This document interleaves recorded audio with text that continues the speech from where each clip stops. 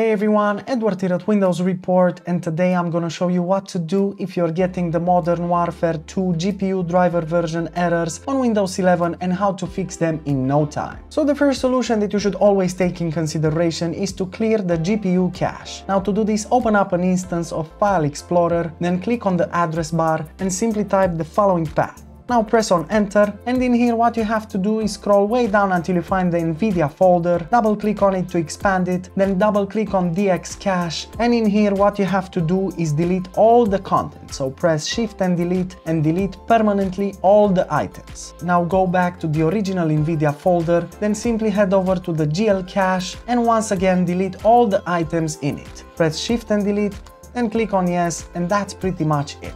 And now the last thing you have to do is go back to the local folder and in here locate the NVIDIA Corporation folder and double click on it. And in here make sure to expand NV cache and again delete all the content inside. Now restart your computer and check if the problem still persists. Moving on, another useful solution is to update the GPU driver. Now to do this, right click the Windows button, then select Device Manager from the list of options, and in here in the Device Manager window make sure to expand Display Adapters, then right click on the problematic device and select the Update Driver option. Now click on Search automatically for drivers and Windows will try to find the best available drivers for your PC. Afterwards, you can check if the problem still persists. Next, another useful solution is to install the latest DirectX version.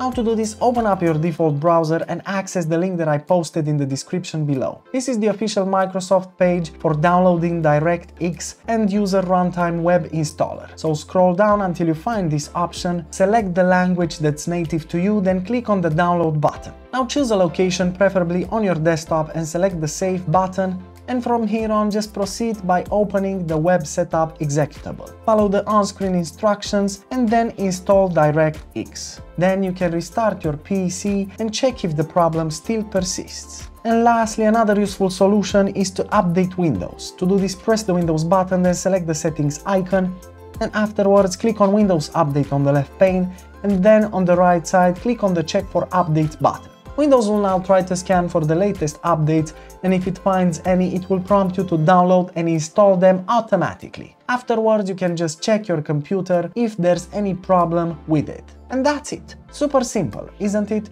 Of course, if this video helped you, make sure to hit the like button and subscribe to our channel for more quality content. Thanks for watching and have a nice day.